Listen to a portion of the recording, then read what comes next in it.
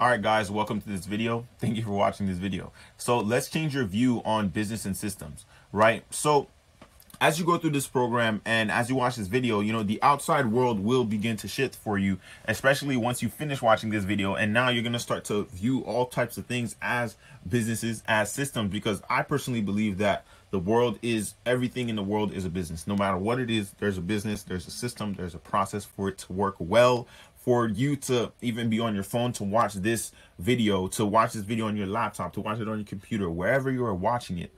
A system had to be built. There had to be a business around it in order for you to enjoy the things you enjoy, whether it's the food, whether it's how quickly you get to make the food, how you eat the food, whatever it is, there's a business and there's a system, right? So you'll start noticing massive inefficiencies inside of businesses that you go to, that you hear about, and that you work with, right? So I want you to take this seriously. And the best people in the world, the best people at what they do, they can't turn this off, right? It allows you to hone your craft 24/7, 365 days a year. Like me, I typically see everything as a business and as a system, and you will become this way, right? You can look at it as a curse, or you can look at it as something that allows you to hone your craft, right? If you look at it as a curse, then stop watching this video right now, because you're gonna start to see everything as a business and as a system, right? So every time I hear a business owner that gives their customers their personal phone number, I kind of want to scream at them, because it's like, dude, why would you do that, right? Giving customers your personal phone number, and let's say it's just one or two, but if it's 5, 10, 15, 20, you're never going to get your time back, because you're going to constantly be responding to messages, constantly be answering phone calls, right? You're never going to have time to do any type of work, right? And this is because both the amount of work required to identify, build, and manage systems, and really just the disease of short-term mindedness that plagues the world, right? Instead of spending extra effort building something that will make, our future lives easier, most entrepreneurs or people, they would rather settle for an easier life right now, right? And it's okay. This is why you have this job in the first place of being a growth specialist. It's to make people's lives easier, your life easier, and the businesses that you work for to make their lives easier, right? It's important to be aware of these different things, right? A system is a procedure, a process, and a method, or a course of action designed to achieve a specific result, right? Its component parts and interrelated steps work together for the good of the whole, right? Creating effective business systems is the only way to attain results that are consistent, measurable, and ultimately benefit customers, right? So what many business owners fail to realize is they already have business systems.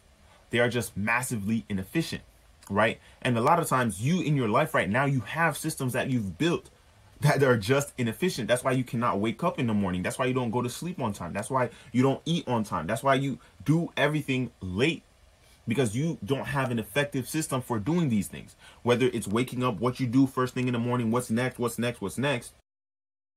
mapped out the day before. You're spending your time in the morning. Oh, let me brush my teeth now. Oh, let me open my laptop. Let me start writing. Let me do this. Let me do that. Instead of, okay, I wake up, I do this, I do this, I do this, I get to work. When you build systems around your life, it makes your life easier and less panic, right? An efficient business system eliminates waste and inefficiency. It gives you the exact same result every single time. And the more efficient you make it, the better, right? Whether it's in your everyday life or in your business, right? Great business systems can help cure low profit margins, employee dissatisfaction, high churn rates, which is people leaving the business, weak growth, and so much more, right? So the point of the system,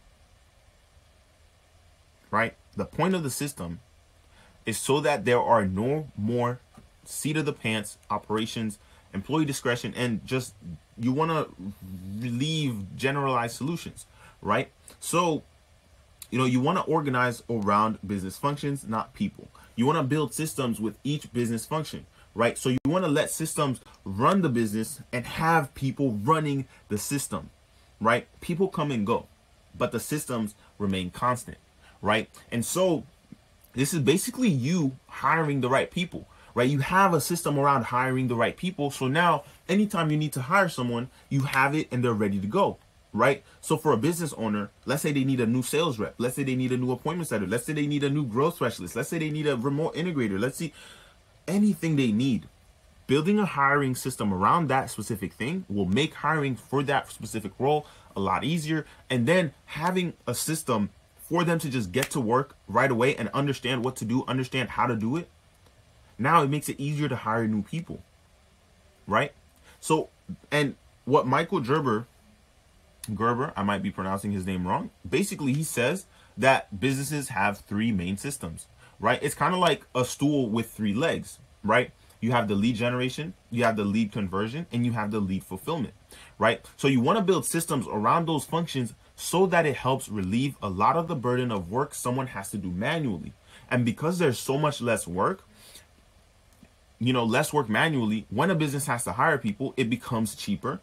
And in case those people leave, it's not the end of the world, right?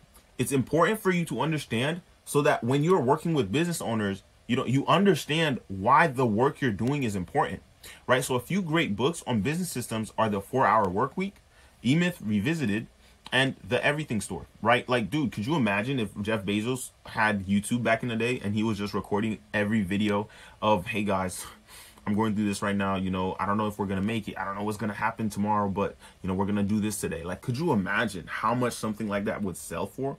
To just have Jeff Bezos and just watching him build Amazon into a $1 billion empire. Imagine every billionaire building their $1 billion empires were recording every single video and just posting it on YouTube, showing how they built those systems. So The Everything Store is a great book. I like to listen to podcasts and audiobooks, but if you want to read it, it works as well, right? So a great video right here is also linked on the importance of systems inside of businesses by David. It can be found right here when you click the link. So let's continue. Business systems should look to drive profit. Anything short of that is unnecessary, right? You want to have the right infrastructure for literally anything inside of a business. You're not a business owner unless you have the right infrastructure, whether it's getting the work done, getting leads, closing sales, closing deals, getting people to having satisfied customers, right? To have a business, you need people, right? So when conducting market research, and from my own experience, one of the biggest weaknesses I've found with the operators / integrators, and not even integrators, I'll say really just specialists, right, is their obsession with systems for the sake of systems, right? You become a robot that seeks to systemize everything inside of a business, regardless if it's necessary or inefficient. There's only so much energy available, right? Time and capital, right? That's what's considered energy. So be sure to look for the best use of your time and the company's resources, right? Look for the best use of your time that will increase your output. And you want to do the same for the business owner. How can you give them back their time so that they are more effective in what they're doing for the business? And then if you're doing this for other employees, how can you give them their time back so that they're more efficient in what they do, so that they produce more for the business and the company, right? And this can be done with your personal life as well. So start paying attention to the systems or lack thereof, around you in both your professional and personal life, right? Personal life, right? This could be grocery shopping.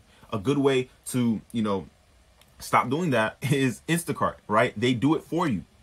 Cooking meal preps, you can order them. You can order meals. Cleaning, you can hire a maid if you want, right?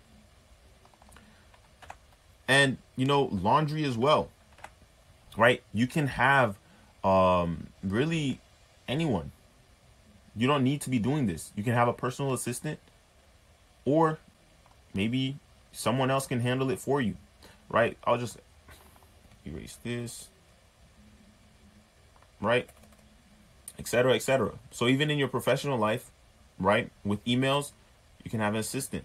Meetings, break them down to one meeting a week if you need to, right? Editing, you can outsource that, etc., right? So businesses that you can look at, McDonald's, they have great systems. A good movie is, I think, The Founder, right? Amazon, another business with great systems. Meal prep companies, they have great systems, right? Warby Parker, another one, etc. There's so many of the, you can look up all these even Facebook, all these big companies have effective systems that you can look up pay attention to, and just watch and learn from. All right, so that's it, guys. Great job on watching this video. Thank you for watching. Keep going.